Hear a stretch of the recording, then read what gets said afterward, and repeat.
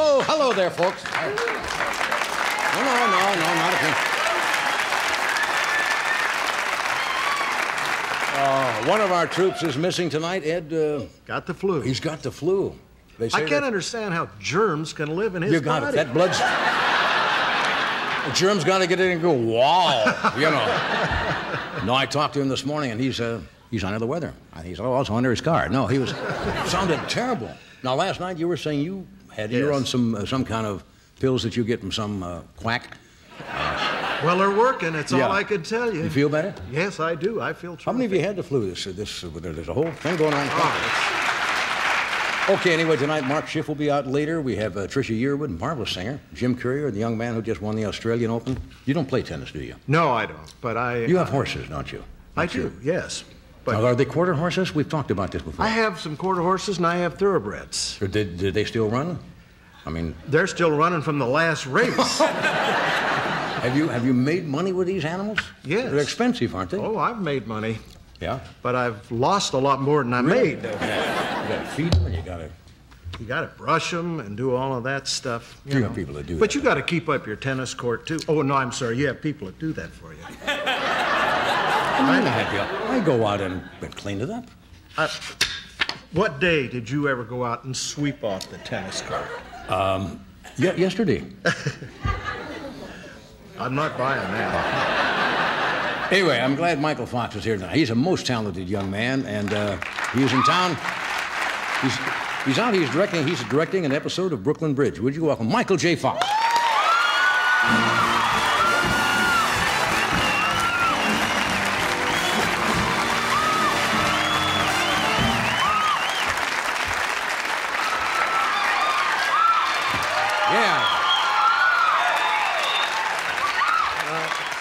Sorry I'm late, Mr. Carson, but those courts are... When I hire help, I hire good help. Yeah. Hey, it's good to see you. Thanks for coming. It's nice to be back. I'm going to be in town for a little while, and then I'm going back east. And by the next time I'm in California, you'll be sailing somewhere. Maybe over the hill. You'll be gone. So I wanted one last chance to come and see you. Hey, that's great. Well, we're glad you're here. Thank you. Now, you live where now, permanently? I know you have homes here in Los Angeles. You got one in Vermont, I think? Yeah. And Florida? In Connecticut. Yeah, Connecticut. Yeah. Had a good decade, you know? Boy, you've had a great decade. You remember the first time you were in this building? The first time I was here. As a matter of fact, I have it in my office. I have a thing. Now, I don't know, 30 years, I guess I can let out a couple of trade secrets, but I was auditioning for something, My Mother, the Refrigerator, or some NBC, Fred Silverman pilot that didn't go anywhere. So on my way out, I know I'm not getting a job. I thought I'm leaving NBC. How long ago was this? This is about 10 years ago. Right. I said I'm leaving NBC with something. Damn it, I'm taking something. And and I encourage you to do the same. That's thing. right. Yes. There's ashtrays. There's little. Folks, as you leave here tonight, take a seat or something. We're clearing house. Everything must go. So I'm going by the dumpster, and there was a cue card. Maybe one time or another you use the cue card. I'm not saying you always do, but that's no great secret. But anyway, I took it, and I took it home, and I got together with my other unemployed friends, and we were dodging the landlord and stuff. And I said, look what I have, and I said one day I'll be on the Tonight Show. And I'll get Johnny Carson to sign this cue card. And you did it for me. Cue card from the monologue? Yeah, I remember the joke, too. It was, you sent it and I signed it. You signed it. And you had been on the cover of TV Guide that week, and you said something, the joke was, you don't know how good it feels to know that in paper bags all over America, pork loins are dripping on my face. So not only did you have that? Not only to get the cue card, it was a good joke. Yeah. I just couldn't win for winning. So what did you... It's in my office. Oh, come on. Absolutely. It's framed and in my office. Well, I'll be damned. Yeah. Oh, that's nice. Now, I didn't know this. Somebody told me in a roundabout way, your father, who has since passed away, I guess, My father passed away a couple of years ago. He was on the show, but in what capacity? Well, a long time ago, I couldn't get on The Tonight Show. First season of Family Ties. I couldn't get on, but I did have enough pull to get tickets for my folks. So I got my mom and dad tickets for The Tonight Show. And they came back. I said, how was it? they were just kind of giggling and they wouldn't say anything. They said, just watch it, just watch it. And sure enough, you did that thing, you know, The Edge of Wetness. Our soap opera where we use the members of the audience. It's like 1981, 82. And boom, close on my dad. Chucky Upchuck, the loneliest man in Sludge Ball. You're kidding. No, he completely took the wind out of my sails. He was on the Tonight Show before me. That's pretty funny. Yeah, he was great. He was a good sport about it, Loneliest too. man in Sludge Falls. Yeah, and it was and he was a big guy. Yeah. So he had a lot of presence. Yeah. Filled the screen. I met your mother tonight. She's a lovely lady. Yeah, she was really excited about meeting you. Did you always get along great with your parents? Yeah, absolutely. When you were growing up? I really lucked out. I had unbelievable parents and a brother and 3 sisters, and really am lucky. Yeah, that's great. My wife, Tracy Paulin, actually comes from the same kind of family, so it's great. Important, isn't it? It's the most important. I saw your son back here. My How old? kid, 2.5? 2.5. Sam. Yeah. Yeah. Cute. Did you watch Barbara Walters last night? Sam is even more miffed than Letterman that he's not the host next. So he's just ranting around back there going, "Where's the court order?" Good-looking kid. We're going to take a short break. We're coming right back. Stay where you are. On the Edge of Wetness. We're back talking with Michael J. Fox.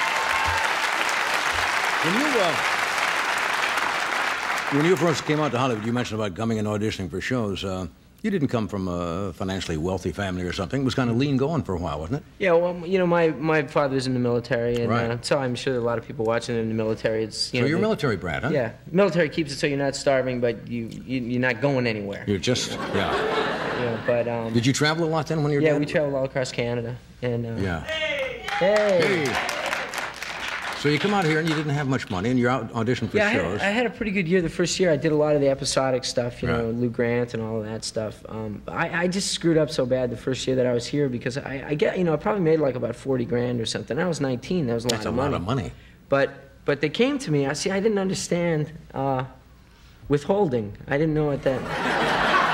You'd never been in a position where they withheld they anything. said, okay, here's the deal. We can either like keep half of it now and give you half, and then maybe you'll get a little bit back later, or we can give all of it to you now, and we'll just deal with it in April. And I said, yeah, all of it. Gimme. The all of it part sounded great to me, and then April came along, and I went into hiding. And that half they were going to take, you had already. Yeah, that was I'd had some fun. You understand how it works now? Yeah, I got it now. Give them the money. If the IRS are watching, I understand. You look through my records, you'll see. And then I had a kind of tough year after that. But Now, what did you do in the meantime when the jobs weren't coming along? I just, learned. It was weird because I had a visa that only let me act because I'm Canadian. So I couldn't, be a busboy or any of those things. And so I just kind of had to wait it out. I didn't understand that. In other words, you couldn't. No, I could only be an actor. Which makes you like probably the least useful person around. Well, so what can you do? I sweep and clean. What do you do? I act. Basically. I act. Okay, over there. But it was I had about a tough year, and it was getting down to I had no phone and all that stuff. I've told the story before. When I got Family Ties, I was negotiating the deal from a payphone at Pioneer Chicken. You're kidding. And saying, well, damn it, I need more than that, and I'm wishing that I could go in and buy some chicken. And you're calling from a phone booth from a chicken place. Yeah, and someone would make noise in the background and be going, Sylvia, come on, we'll just turn the TV down. And some bag lady looking at you like that. So that was the beginning of Family Ties. And that ran how many years? Family Ties ran 7 years. And a great day. You get this all the time. I hope this is not sensitive, but you always look young. Yeah. Was that a hindrance sometimes? No. Looking younger than you really are? It's always been kind of great. I never really thought about it much. When people say that, Napoleon complex, you get old. I'm screwed up in so many other ways. That was never a problem for me. But, as a matter of fact, when I moved to the States, my voice is still cracking. Yeah. When I moved to the States, it was one of the ways that I got jobs because it's very expensive for them to hire like a 17-year-old. Right. But a 19-year-old, they can work like an adult, so I got a lot of jobs that way. But I try. I'd done things. I grew a mustache once. Does that help at all? No. You want to look a little older, you mean? I looked goofy. I look like Dorf, Tim Conway? Tim Conway, Dorf on golf. And it was, I don't know why people have them. I mean, no offense, but... Why don't we find out why people have them? Doc, why do people have them? Have them? I grew this because my first wife hated it.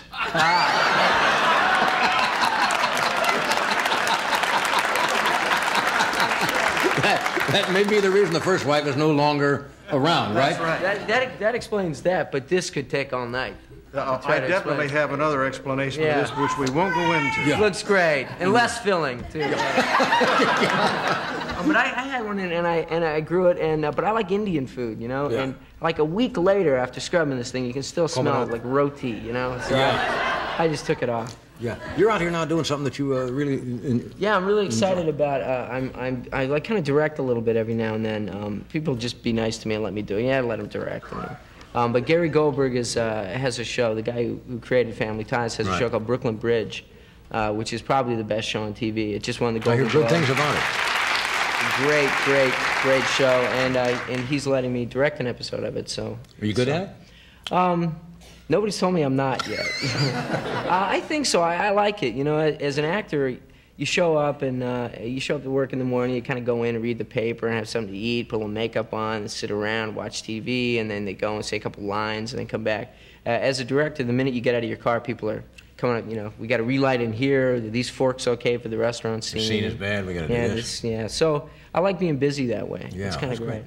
Suppose Family Ties had gone on for more. What would have happened to Alex Keaton in the show? Did they look ahead and say... He'd be like a bunkmate with Michael Milken, right? he'd be like, Mike, you're fine without the toupee. Don't worry, you look good. It was great to have you here. I'm really glad you came out before we cashed this thing in. Yeah, thank you so much for everything you've done for me. Hey, come on. Thank you for coming. We'll take a break. We're coming right back.